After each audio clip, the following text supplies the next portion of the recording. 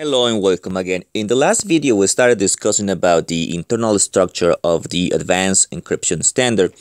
And so we look a little bit about what the structure here inside this box is. So we saw that there are some rounds, and the rounds depend on the length key here. And of course, there's going to be a key schedule, which we'll talk about that later in the rounds. Now, there was a difference between round 1 and the other rounds, and it was that round 1 has 4 layers instead of 3. Now, these 4 layers are really 3 layers, but one of them is repeated. So what we're going to do now in this video is talk about exactly what those layers are, a little bit more in detail, what the layers are in every round. So let's recall the layers. We have a key addition layer, which is a sort layer, a by substitution layer, which is going to use an Xbox or a lookup table, and a diffusion layer, which is basically what we are doing is permutations. Basically, that's what it is. So let's look at the rounds then. Now, round 1, remember, is the one that is different from the others. It's going to have 4 layers here. It's going to have the addition layer. Basically, what that means is I'm going to take a plain text, which is a 128-bit block of plain text, and I'm going to sort that with the subkey K0, which is the first subkey coming from the key schedule, similar to the key schedule what we did in the DES. So we take the key subkey, which is at 128-bit, and this one 128-bit, and then we're gonna sort that bitwise. Now the next one is gonna be a by substitution layer, so there's 2 layers already, and that's gonna use the Xbox, the lookup table. Then inside here, this is the diffusion layer, which is a shift rows and mixed columns. Basically, here is where we're gonna do the permutation, and then finally we're gonna do another key addition with the key K1. So that's 4 layers. If you count, this is key addition layers is 1, 2, 3, and 4 layers. And you see this round uses 2 keys, K0, sorry, and K1. So K0 uses at the beginning to add it or to sort that with the plain text, so 128 bits. And then finally at the end, you do another key addition here with the other subkey. Now, some people might say that this key addition here at the beginning is not part of the round. I'm going to consider that part of the round basically here. All right, so it has four layers, this round 1. The other rounds are going to have 3 layers only. So let's look at a general round. So round, let's say, for example, round I, with I is not equal to 1. So I'm talking about any round which is not the first round. So any round which is not the first round is going to have 3 layers, which is going to be the by substitution layer, which is going to be done with the Xbox or the lookup table. It's going to have the diffusion layer, where we're going to do the permutation, and it's going to have the key addition layer. And in this case is where we're going to use the subkey coming from the actual key. Now remember, there's some kind of a schedule also, key schedule going on here for the AES, similar to what we did with the ES. So this has 3 layers, 1, 2, and 3. So any round that is not the first one is going to have 3 layers. The first round is the only one that has 4. Okay, so that's basically the structure of the rounds now. So every round, it has the own structure. The only thing that has we need to actually look at it more carefully is what are in here in this, for example, in this by substitution, what is exactly what this is doing here. So basically what is going to happen here is this is going to take a 128-bit block here, and it's going to do a by substitution, and it's going to spill out another 128-bit block here, which is that comes from the by substitution. And every round in every of these layers is going to do the same. It takes a 128-bit byte, and it's going to produce another 128-bit block. All right, so let's discuss a little bit more about the key addition layer. Now, the key addition layer is actually something that we already did, which is using the bitwise sort. Now, what is that? So when you have the key addition layer, you have a 128-bit block that is coming from the previous round, or it is the 128-bit block coming from the actual ciphertext. So you have a 128-bit block that we have here. So there are 128 bits over here. So from 1, 2 through 128. Now in the addition layer is the one that is gonna use the key. So the name key addition layer. So the key is gonna be another 128 bit block, and that's gonna be the sub key. So again, 128 bit block. This is coming from either the plain text or the previous round. And you have the key, which is whatever sub key is in here for that particular round we're talking about. And then we're gonna sort that one and get another 128-bit block. That's exactly what the key addition layer is doing. So for example, let's just look at an example here. So for example, if I have a 1 there in the first position of the bit block, and I have another 1 there in the 128-bit subkey, and let's say I have a 0 here and a 1 there, and let's say the last one is, I don't know, for example, a 0 and a 0. So if you do bitwise, remember what you do is you do bitwise sort. So 1 and 1, that will give me 0. 0, the 0 and 1 gives me 1. And you keep doing that with all of them, exactly the same. And the very last one, of course, will be 0 and 0. That will give me, again, 0. So that's the key addition layer. So that's it. It's just sort, basically. So that's actually the easy part of the AES. So the sort part, the key addition layer, is the easiest to represent or to look at.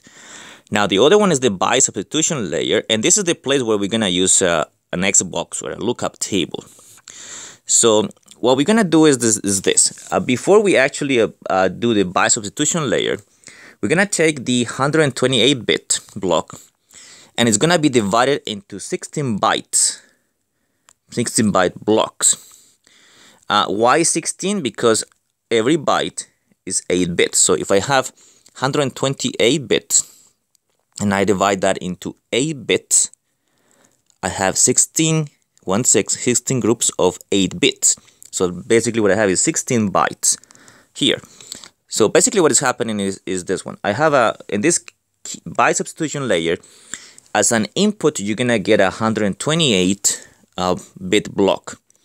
What you do is you're gonna divide it into blocks of 8. So for example, from this byte 1 through 8, this is the first byte. Remember, because a byte is 8 bits, you're gonna call that A0. The next 8 bits, which go from position 9 through position 16, you're gonna call that 8-bit block or byte. This is a byte because it's 8 bits. You're gonna call that A1, and so on and so forth until you get to the last one, A15, which is bits from position 121 through 128. That's again another 8 bits, and 8 bits, remember, is a byte, 1 byte. So I have in total A0, A1 through A15 bytes. That is 16 byte blocks. So I take the whole 128-bit block and divide it in chunks of 8. And because it's every chunk of 8 is a byte, then basically what we're doing is dividing that 128-bit block into bytes. Now, each of those bytes that you see here, so we just use notation, A0 for the first byte, A1 for the second byte, and A15 for the 16th byte, is a byte, which is, as I said again, is an 8-bit thing.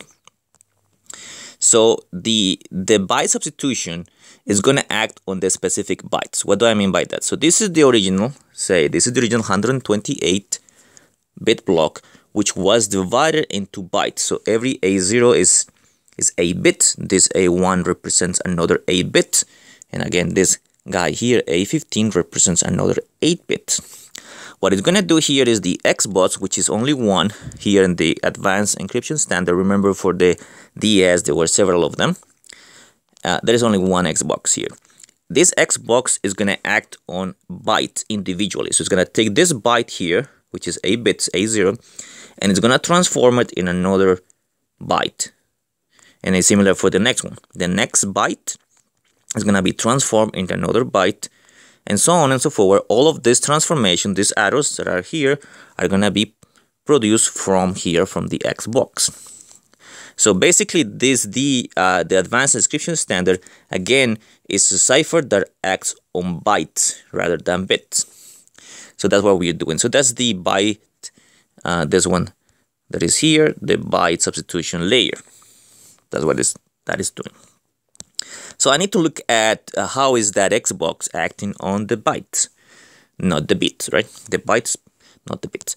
Okay, so what we're gonna do is every byte that is here in this block, in this 128-bit block, before we actually do that, apply this X box, we're gonna represent that byte in hexadecimal. So we represent every of these bytes, the byte A0, A1, A2, all the way through A15. We're gonna represent all of those in hexadecimal notation to use the X box. Okay, and the reason for that is because that X box is written in hexadecimal notation. So let me show you what the X box looks like. All right, it's kind of big, and we will expect that because, of course, we're talking about 128-bit block. So basically, what we're gonna do is one byte is gonna be represented in this way, and X comma Y. This X is gonna be the first 4 bits of this byte, and this Y is gonna be the next 4 bits of this byte. So basically what we are doing is we are taking one byte and divide it in half.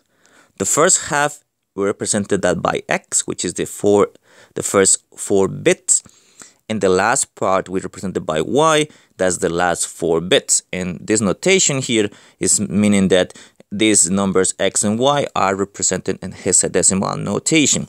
And we're gonna do that for every single byte that we have in the 128 bits. So we have all these notations. Remember, A0 through A15 represents the 16 bytes of the 128-bit block. And the way you're gonna transform that is looking at this table. Now, as you can see there, you see a bunch of numbers from 0 to 9 here, similar here from 0 to 9, and then you see some letters here, A through F, A through F, and similar you have something in here, so the same thing. So this is all hexadecimal notation. So what I'm gonna do in the next video is explain a little bit what that representation is, how we're gonna represent that byte into X comma Y in hexadecimal, and then I'm going to show you exactly how to use that table. Of course, to use that table, what you need to do is you need to know how to represent a number in hexadecimal. And so what I'm going to do is a little bit of review of what hexadecimal notation is and how to use it. Now, most of you maybe have seen this before, the hexadecimal notation. So the next video may be a review for you. So if it is not a review for you, you don't know what hexadecimal notation is, that's fine, because I'm going to go into the details of hexadecimal notation and how to do this byte substitution or this byte representation here so we can do the byte substitution. Now again, this table is going to be used to do the byte substitution. So this table right here is at the X box that we're talking about in here. And this X box is going to transform, or that table is going to transform one byte into another byte, according to what this table says in here. At the moment, this might not make any sense to you, but it will in the next video. So in the next video, I'll go into the details of exactly how to use this table to do this byte substitution layer. So I'll see you in the next video.